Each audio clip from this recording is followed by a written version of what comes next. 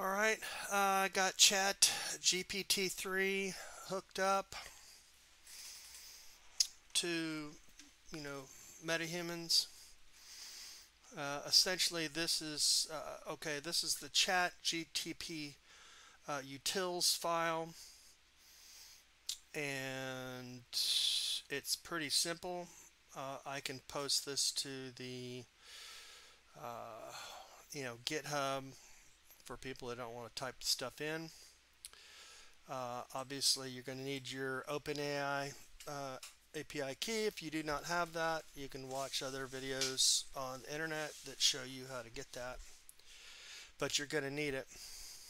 So it's basically uh, a little bit different with this message uh, dictionary. No, it's a list. Yeah, I don't know what this is. Um, but and I'm going to give you a link to another video that you can look at, and it'll explain all this stuff. But essentially, you have the system and assistant. This is your prompt. This is the first thing that's going to go to ChatGPT, and it's going to continuously be sending this content, but it's also going to be adding to this list as well. So what I'm doing is, you have text coming in, the role is user, and the content is the text that's coming in. I add that to the message log, and then I send that message log to, chat completion. And then once we get the response back, we pull out what the answer was, and then we're going to put that answer back into this log. So this log is going to grow, and eventually we're going to have to do something about that. Of course, I say right here that the name is Ada, and we can look at this. You are a chatbot. This is just kind of telling, giving the context, and you can ask, what the bot's name is. It'll say Ada, and we have, the whole thing there. So we're building this list up as we go. And in the chat utils,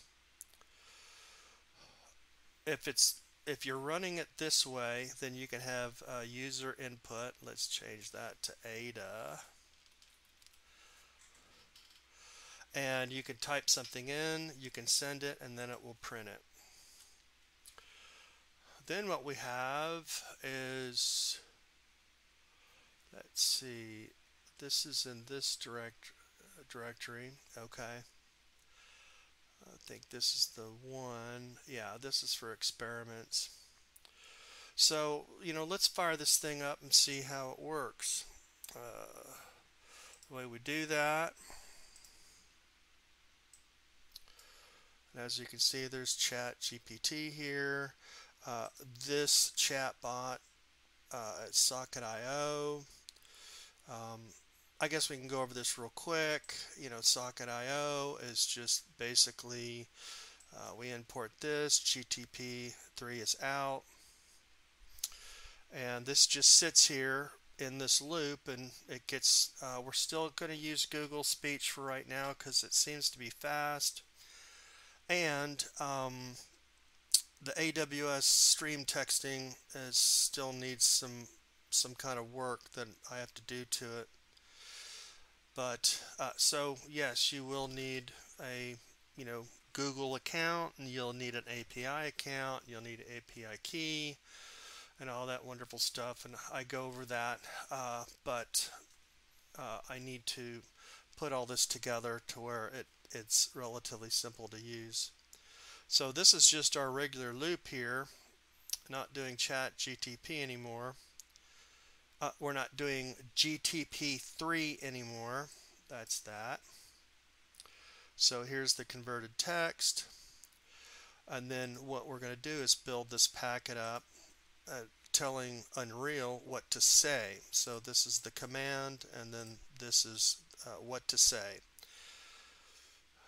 In the past, what we would do is we would create the wave right here from Google text to speech and then display it or play it here, but that's what AWS Poly is going to do for us. So let's crank this thing up. We come back in here. This is still kind of goofy, but we get the server running and everybody connects to the server. And then we come back over to here, and then this is going to run this guy. Okay, so now we're running, and while this is doing this, we're getting the responses back.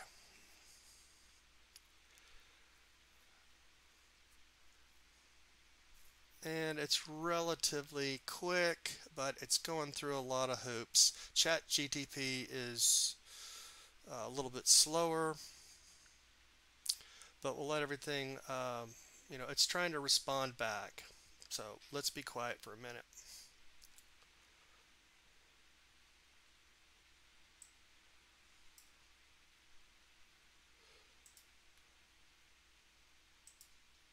Hello, I'm Ada.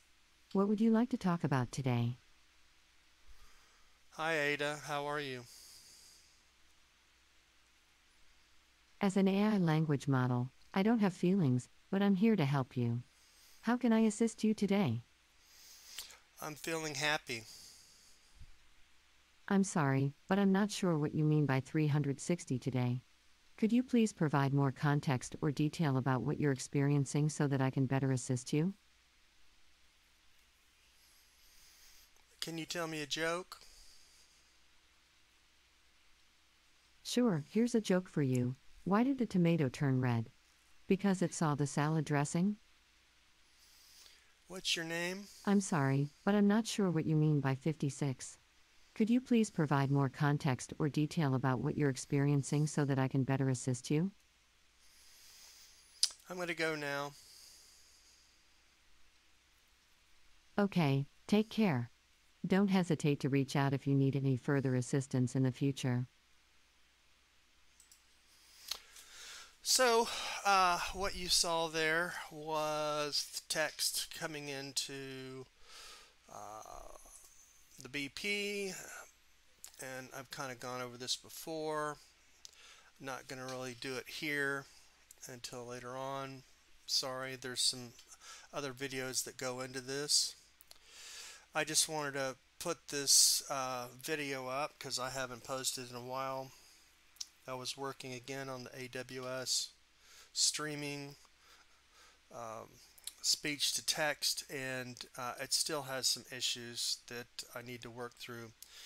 Also, what you're seeing here is we're not like, I don't know if the word is correct, gating the dialogue. Things are just coming in, and uh, we're not getting, we're not being told, don't talk. And we can do that because this is a callback from Unreal. So that's kind of the next step I'm going to play around with, and as well as the AWS speech to text, and hopefully that'll be a little bit better experience. So we need this mechanism so when uh, Ada is talking, a message gets sent out. Right here. This is when, of course, this is when the app first cranks up, and it says this. And then also we have a delay. We need to work on uh, a setup to where it fires when it's done talking, and then as we're doing that, we can uh, basically control the, you know, when things are being said and when one person's talking, the other one needs to shut up, and vice versa. And there also needs to be some kind of a timer that when the other person doesn't say anything, then the original person can come in and say, is there anything else I need to help you with? Things like that. So, quick video on progress. It was relatively simple to do. If you want to learn more about how this is happening, I would suggest you go over to Sam's channel right here.